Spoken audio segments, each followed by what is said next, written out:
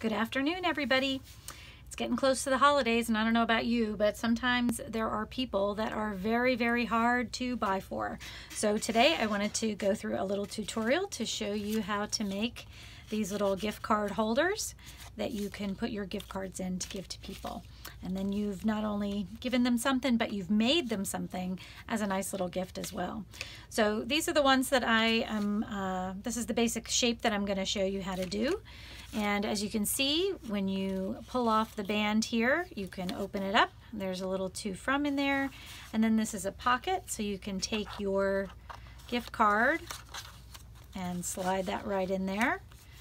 And there it is. And then you can put your band back on and do your gift giving. So stay tuned, here we go.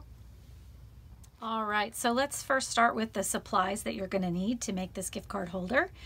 First thing is your base piece. And now the base piece, you're gonna wanna cut to 8.5 by 3.5 inches.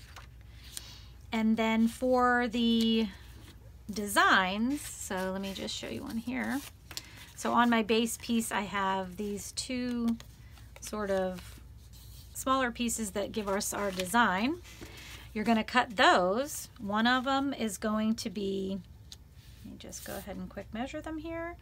One of them's gonna be 3 1/4 by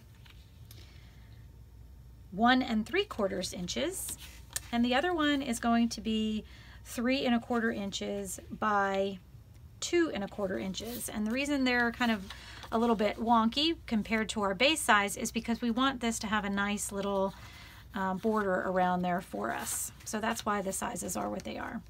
And then the last piece that's optional, you don't have to do this if you don't want to. This could be for the to and from on the inside of the card.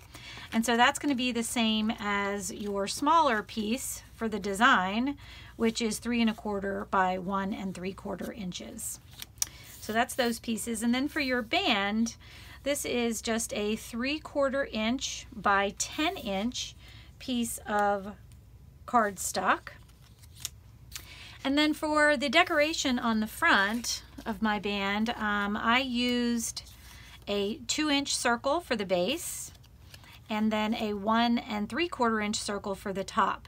Now once we get to doing this, I'll show you some other options that you can use for your top if you don't have something like this or you don't have the sizes, and we'll get to that when we get to it.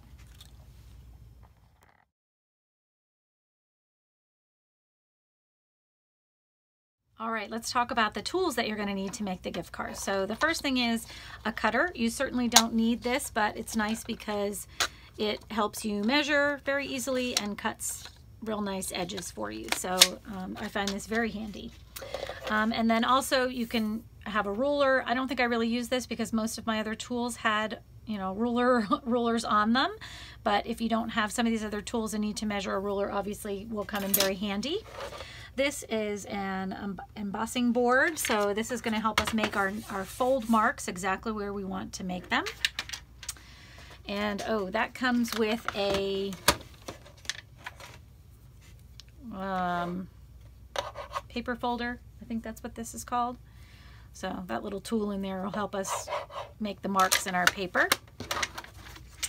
And then I have a 2-inch hole punch for my design, and once again we'll talk about some options for those. And then I have some craft glue here, which I love to use. It's really good on paper. It gives you a little bit of time to maneuver things around, but then it's also very strong. It dries clear. It's great stuff. And then also a corner rounder, if you like. You don't have to have one of these, but if you want to do some of the round designs, as you see here on the flap, having a corner rounder will help you do that as well. And that's basically it. All right, let's get going. So the first thing you want to do is you want to take your base card and you want to score it so that we know where to make our folds at. Now I'm going to use this board here to help me make those marks, but if you don't have a board, you can use your ruler and your base card once you measure it out, and the back of a paintbrush can work well, just something with a small round tip that you can use. You can make your mark and then use your paintbrush to make your fold lines. Just be careful because sometimes the ends of these paintbrushes are a little bit raggedy and you don't want to tear through your paper. So, but this is an option if you don't have some of these other tools. Okay, so if you do have an embossing board, what you do is you take your right side up. So, for example, if I was going to be making a gift card holder out of this material, I would want to mark it with the right side up. So this is the wrong side. I'm going to use it at the right side up.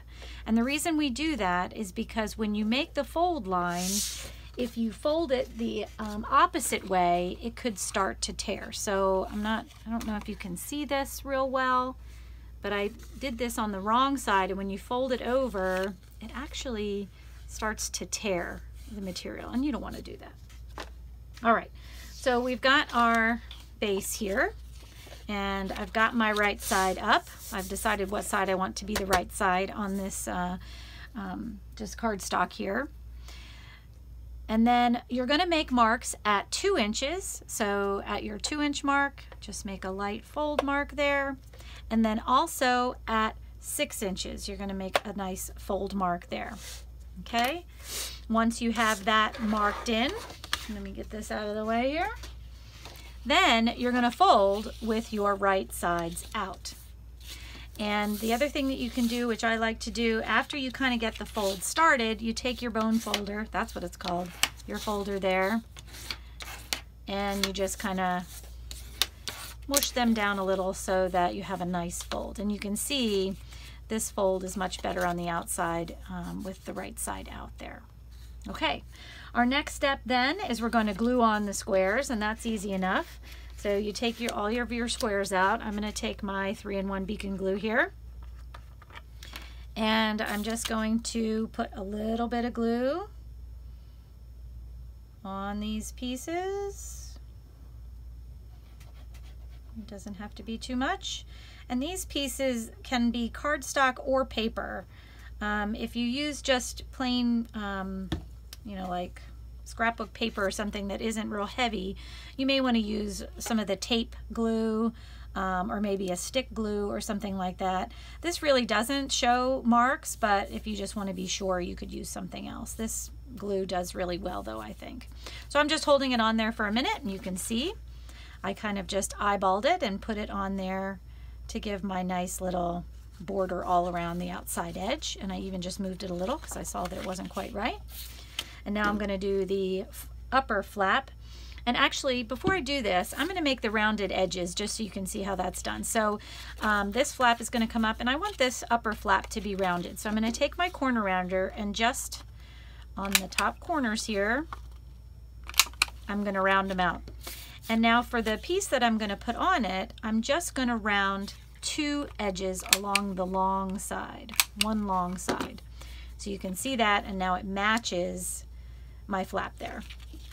So let me go ahead and put some glue on this one, and we'll get that one on. And you can see, if you have the pieces cut, it really does come together very quickly if you get everything ready and together there. And here we go with our top flap piece, and once again I'm going to lay it on and just eyeball it there for a nice border around, and just let it sit for just a minute to grab. And look at that, we're almost there. Well, almost there. And then what we have to do is we actually have to make our pocket. So this is an easy way to do it. We're just going to put a bead of glue down each side of the bottom flap, as close to the edge as possible, but this is this gift card size is enough to really give you enough room that if you moved in too much, you'd still be okay. So you can see I just put a little line of glue down each side, and once again I'm just going to fold it up and hold it. Give it a minute to grab, and then we should be good to go. And I'm not going to play with that too much because I want it to make sure it dries well, but I still will move on to the next step. So the next step would be, if you're going to use a to and from card on the inside, like these have, they have a little to and from that you can put on the upper flap.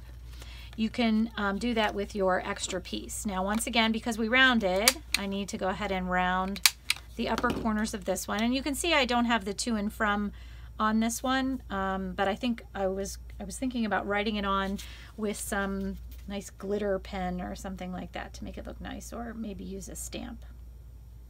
But that I can do later. So we'll put some glue on this one.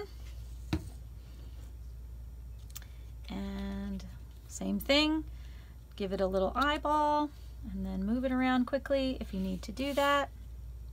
Hopefully I've been in view here.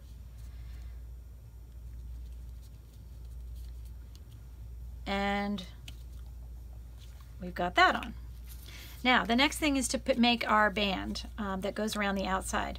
Now you can mark this using your embossing tool if you would like to do that, but I find that it works better if you just wrap it around, because then you know you have the right size and it won't be too tight. So there was one that I had done.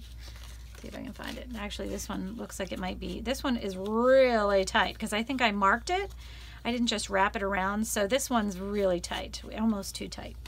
So I think it's better to kind of mark the middle here and then make sure it's straight. You don't want a crooked fold. And then just fold the top up and fold the bottom up. And they should meet around the back, which they do. And then you can glue them in place as well to make our band.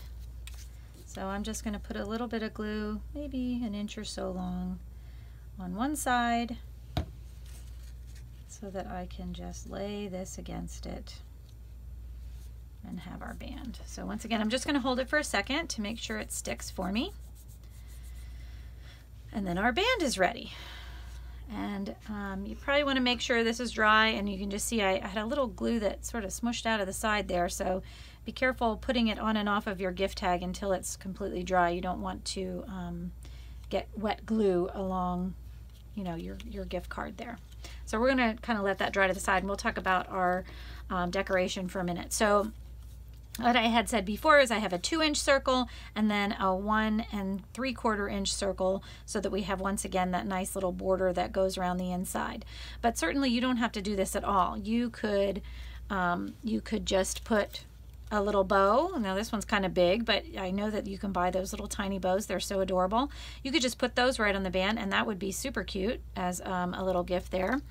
You could put some, if you had one circle, maybe, if you only have one size circle punch, you can just, you know, put some decoration on there. You could put some stickers on there.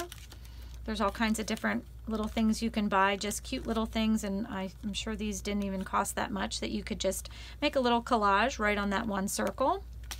You could use some stamps. So you could, if you had some stamps and some ink, you could place your stamps right on there.